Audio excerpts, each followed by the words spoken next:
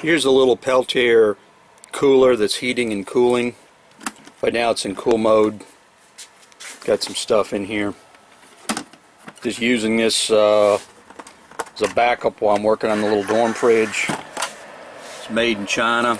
12 volt input, says 30 to 48 watts. Right now it's about 6 degrees here in the shop.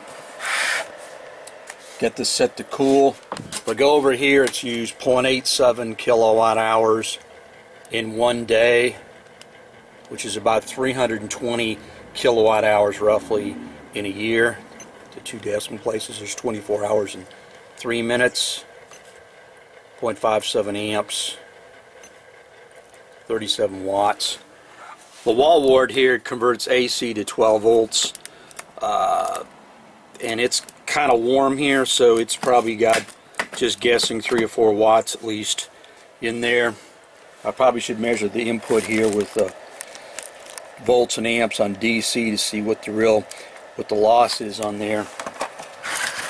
Anyways, what's interesting about this is this small unit here has got the same power consumption as my unit at home that is 15 cubic foot, and this guy here is just a fraction of a cubic foot. You could probably get 4 beers in there if you wanted to.